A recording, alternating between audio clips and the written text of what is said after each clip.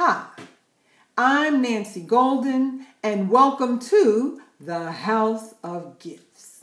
Today, I'm going to talk about people who have existential gifts. Yes, existential gifts. Those with existential gifts are people who have an innate ability to understand really profound philosophical and spiritual concepts related to world religions and the complexity of human life and the world around us.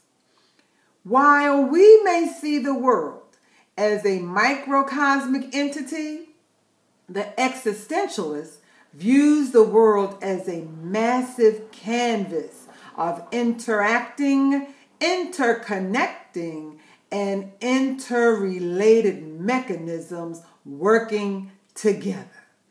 They see the big picture. They question those things which may be obvious to the naked eye. They question the truths that we hold fast to. They ask thought-provoking questions about life, about death, and what lies beyond the horizon. They think deeply, feel deeply, and understand conflicting theories deep.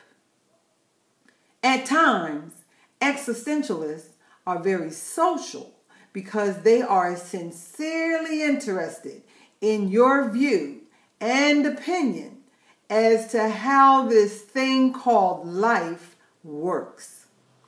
Now, some famous existentialists were and are: 1. Socrates, a classical Greek philosopher credited as one of the founders of Western philosophy. 2.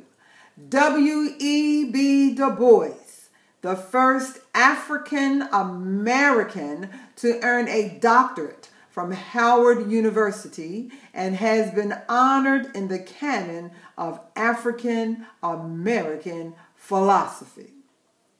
3. Dr. Wayne Dyer, an American self-help and motivational speaker. His first book, Your Erroneous Zones, is still one of the best-selling books of all time, with an estimated 35 million copies sold to date. And finally, Iyanla Vanzant. She's an African-American inspirational speaker, lawyer, New Thought spiritual leader, author, life coach, and television personality. Now, people with existential gifts are your philosophers, theologians, life coaches, motivational speakers, and cosmetologists. Yes, cosmetologists. So the next time you frequent your barbershop or beauty salon, strike up a philosophical conversation with your stylist or barber. I bet you'll hear more from them than you paid for. Until next time, I'm Nancy Golden, and this has been the House of Gifts.